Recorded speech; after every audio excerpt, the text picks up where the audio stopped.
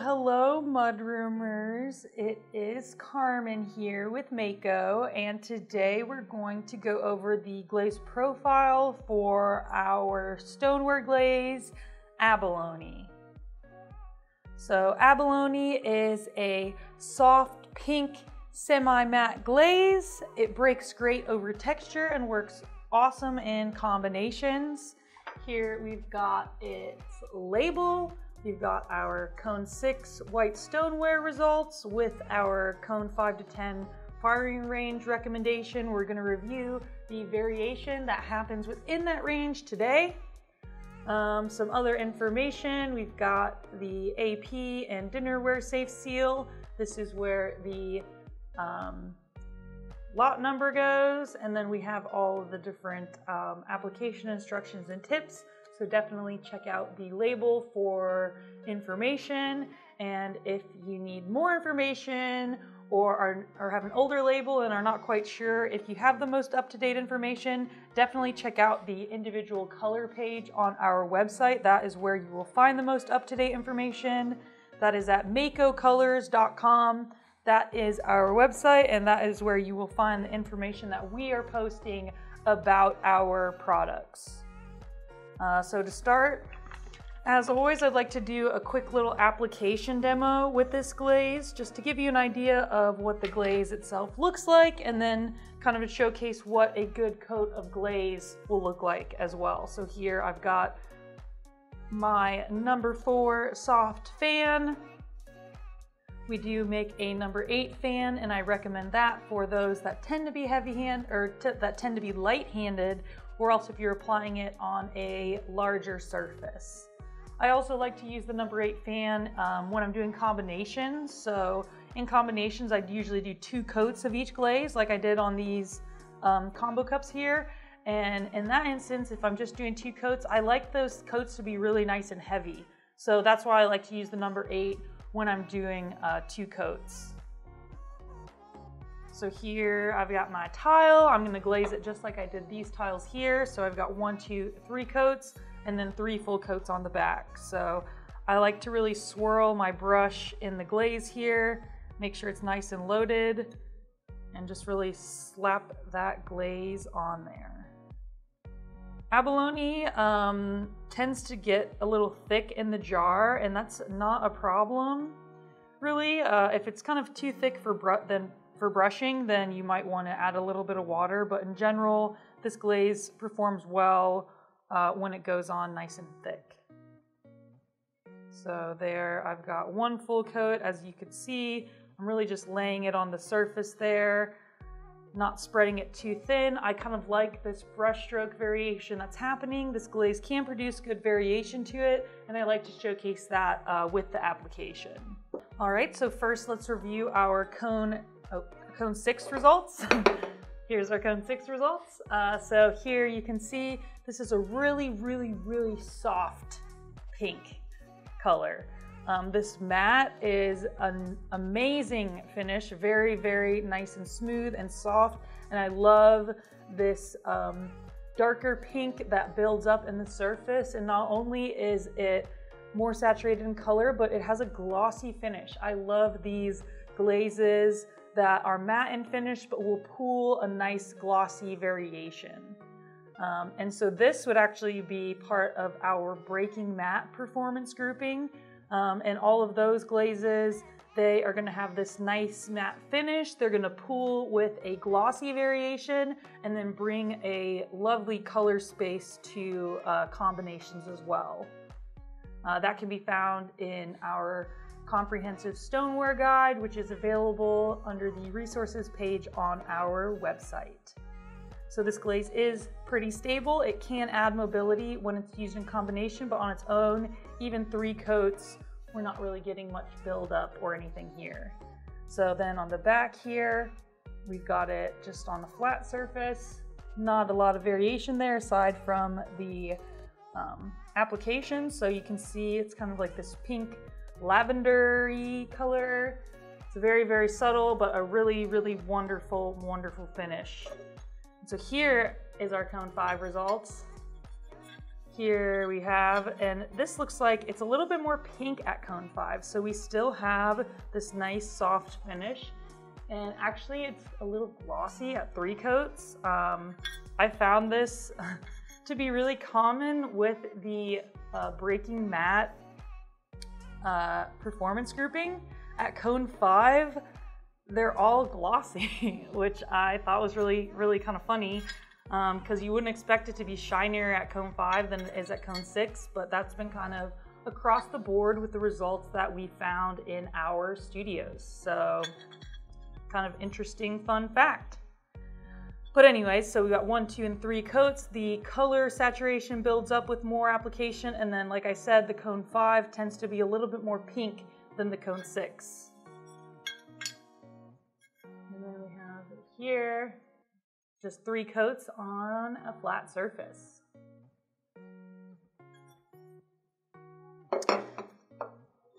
Alrighty, so next we can go ahead and apply our second coat to our tile here. Go ahead and make sure my brush is nice and loaded, so we're going on the surface nice and smooth. All right, there's 2 coats.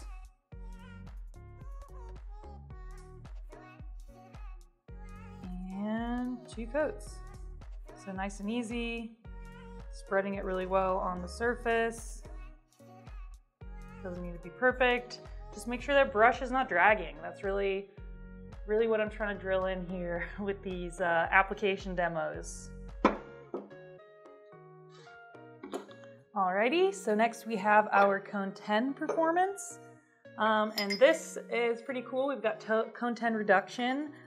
Basically here we've got a darker grayish color. This looks like it got pretty heavy reduction.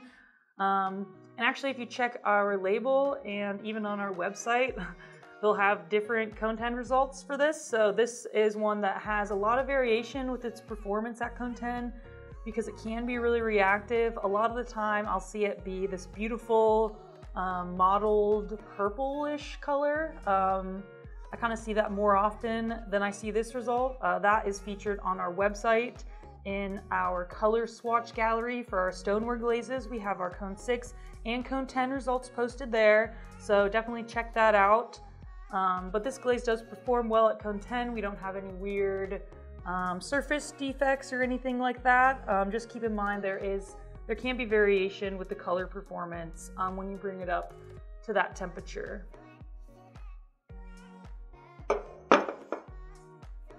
All right, so next we have the flux results. So here we have flux applied underneath the abalone. So I applied 2 coats of light flux, 2 coats of dark flux, and then 3 coats of abalone on top of it.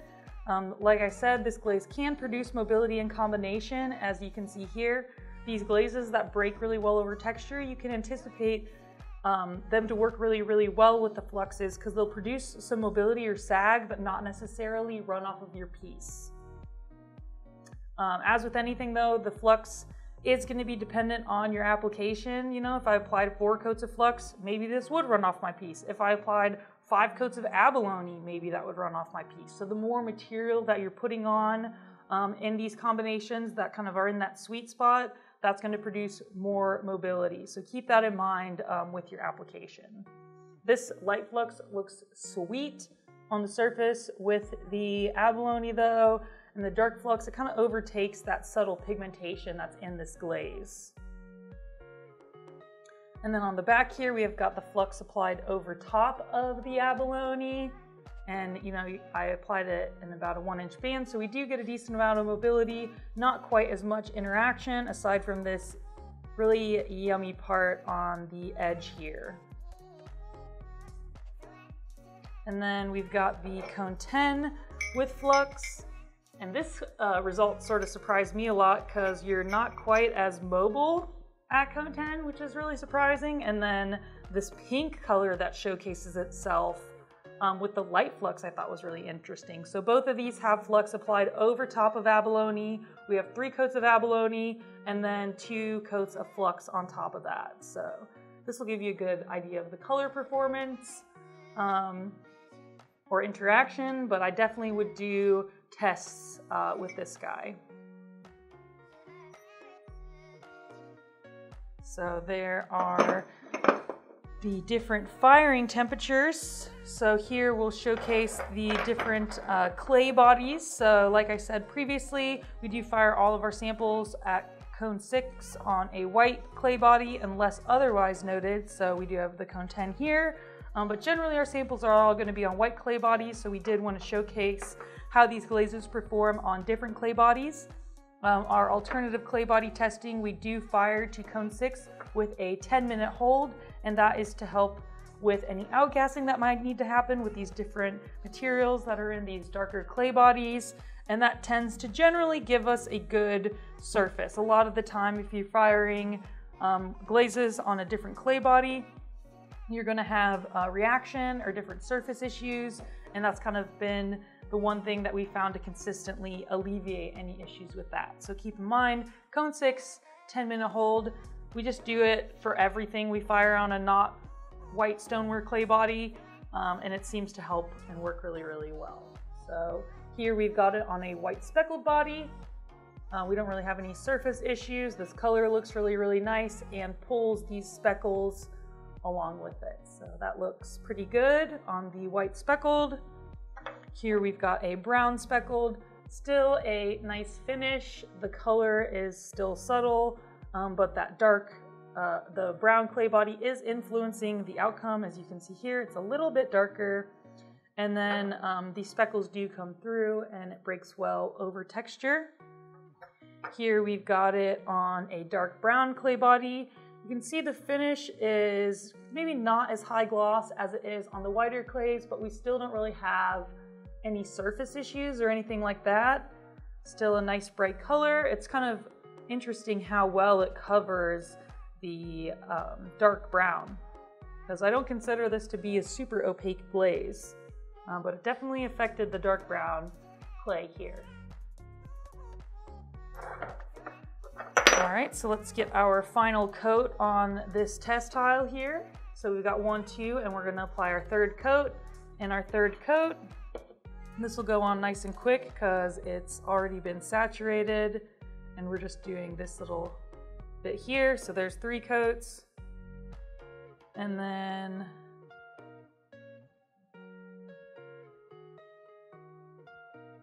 here's 3 coats.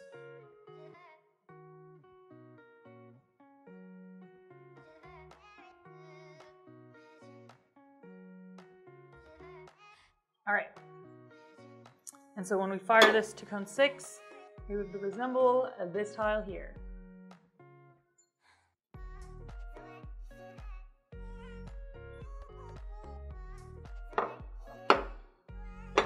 All right, and then finally, let's check out our combination results using the Abalone. So as I said previously, Abalone can add mobility to combinations, although it is generally stable on its own.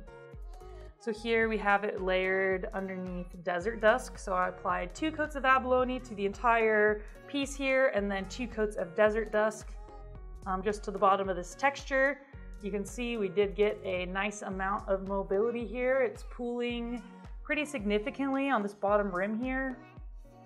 I am a pretty heavy glazer, so 2 coats of each is more than enough to produce mobility for me. If you happen to be a lighter glazer, maybe 3 coats would be what you would need to have this kind of finish happening. So definitely always do testing, please. All right, and then we've got smoke over Abalone. So you can see the mobility that's happening here based off of the color kind of pulling itself down. You have a nice buildup of more of that blue happening at the bottom here, and it's all gotten pulled down from the top. So I applied 2 coats of Abalone first, 2 coats of smoke to the bottom of the texture, and then we moved quite a bit down the surface here. And then here we have Abalone under Indigo Rain. So here we've got the 2 coats of Abalone and the 2 coats of the Indigo Rain. happening to the bottom of the texture here. The Indigo Rain has alabaster as a base glaze, which can perform really similar to the abalone. So this really got some mobility. I was kind of lucky to not even get it on the shelf here. So mixed with the crystal glaze, that was really, really gonna be moving. But you get these really nice striations that happen with the Indigo Rain here. So again, these are all fired at cone 6. We do have cone 10 results for these combinations, as well as many others on our website. So please check out the Glaze combination gallery there. It's searchable. We've got cone 06, cone 6, and cone 10 combinations there. So it's a really, really good resource to check out. And I think that is all that I have for everybody today. Please do leave questions in the comments or any concerns you have. If there's any way that we can improve this, please let us know. And as always, make it Mako.